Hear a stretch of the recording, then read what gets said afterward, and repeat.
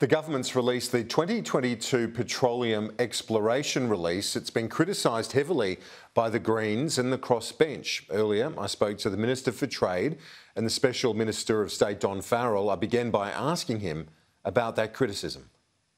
Look, these are standard decisions that are made by Australian governments each year.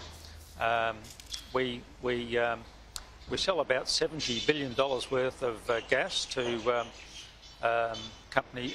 countries overseas, and it's part of our longer-term plans to ensure reliable electricity supplies until we can get to that point where renewables take their place. So gas, for instance, is a transition fuel.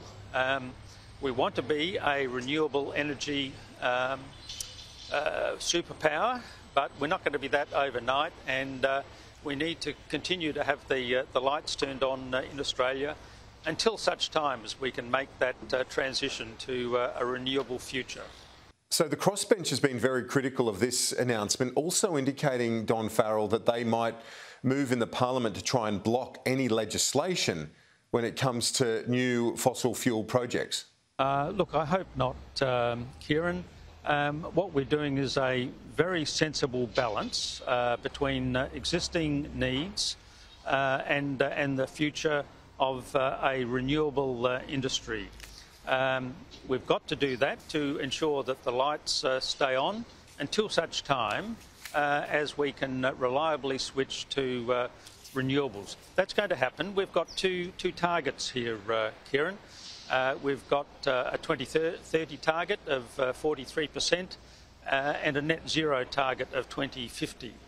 We're not moving to that overnight. It's going to take some time, and we're making sensible decisions on behalf of the Australian people to ensure that we get to that renewable future, but get to it in a sensible way and in a sensible period of time. Does this announcement show that Anthony Albanese is more pragmatic when it comes to these matters than many people might have given him credit for prior to the election?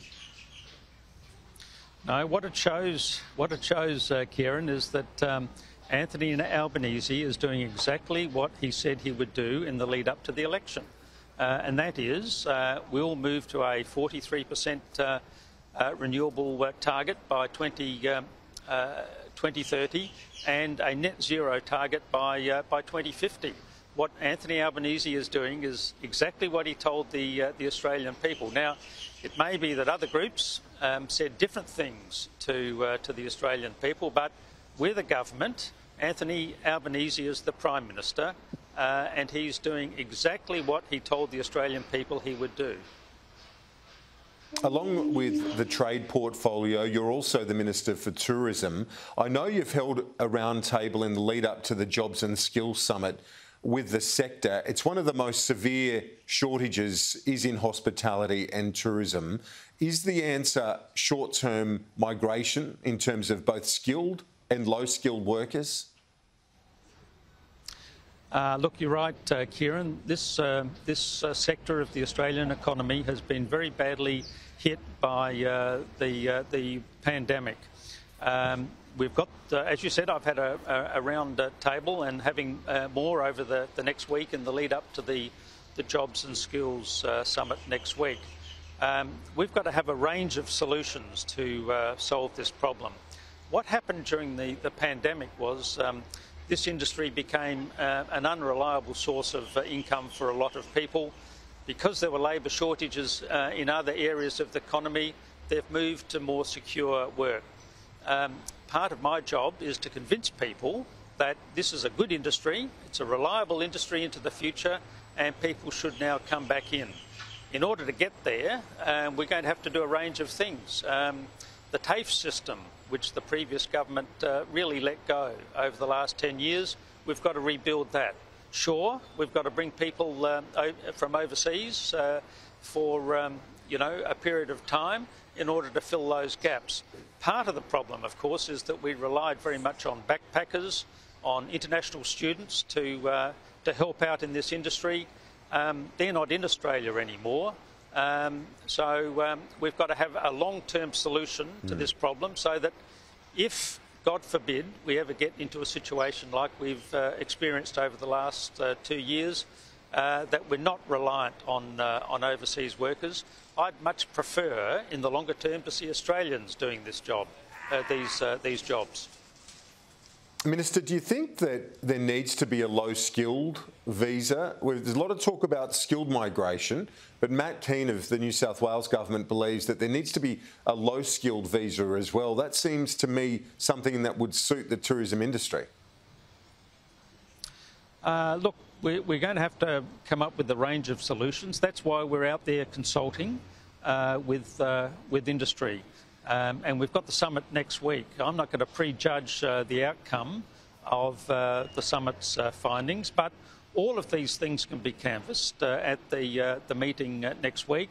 And I'm very confident that under Prime Minister Albanese and Jim Chalmers' supervision, we're going to come up with a series of solutions which will provide long-term security to the tourism industry to ensure that we don't have labour shortages into the future and that people can safely go back into this industry knowing that they're going to have a reliable source of income. The ACTU's calling for industry-wide bargaining. It hasn't gone down that well with the business lobby groups. Is the government open to that?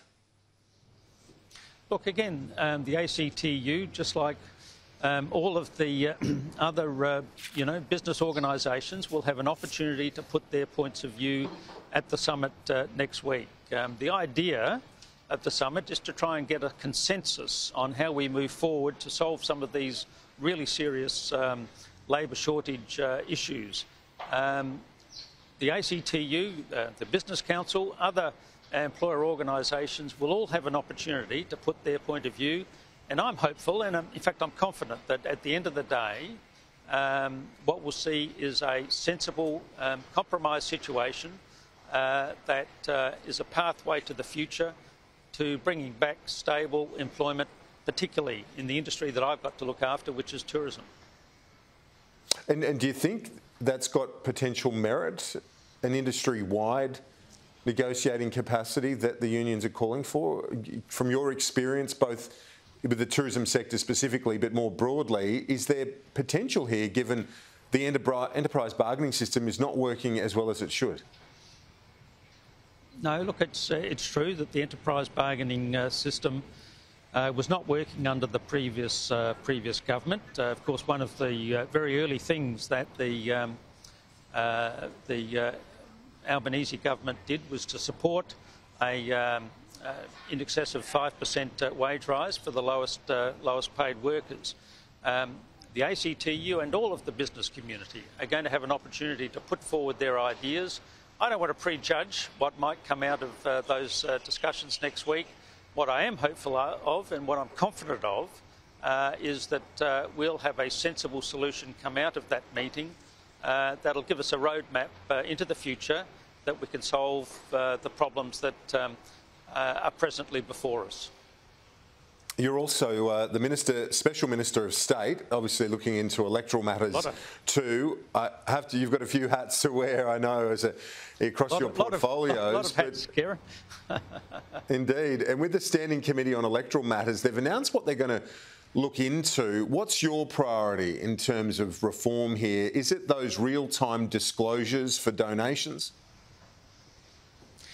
Look, that's one of them. I've sent a number of issues to the committee. We want more transparency and accountability in terms of our political process. That means reducing the disclosure cap. That means introducing real-time disclosure for donations, and a range of other things that we are proposing there. Truth in advertising in political campaigns.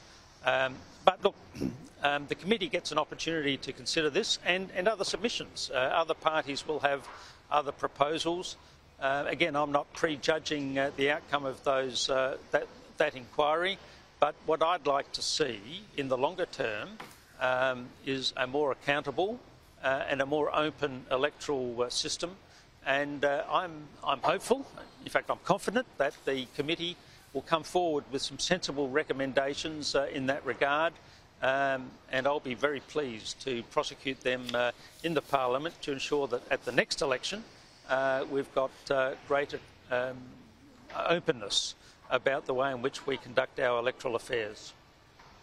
What's the most important move here? Is it the reduction of the threshold for disclosure, the real-time transparency?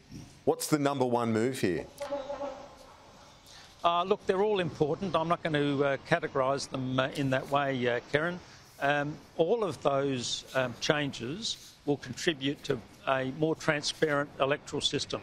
That's what the Albanese government wants. That's what we promised in the lead up to the last election, and that's what I'd like to deliver to the Australian people for the next election. And finally, would you be open to more senators for the ACT in the Northern Territory? That's something that the committee's also looking at. Yes, look, we've referred that to the committee. Again, I'm not going to prejudge the outcome of those discussions. There's obviously an argument that the population has been increasing in both of those territories, and they've got an argument that they should have an increased representation. But again, I'm not going to prejudge the outcome of the committee's inquiries, and I look forward to reading their final report and seeking to implement whatever it is that they come forward with. Trade Minister and Special Minister of State Don Farrell, appreciate your time today on the program as always. Thank you. Thanks, Karen.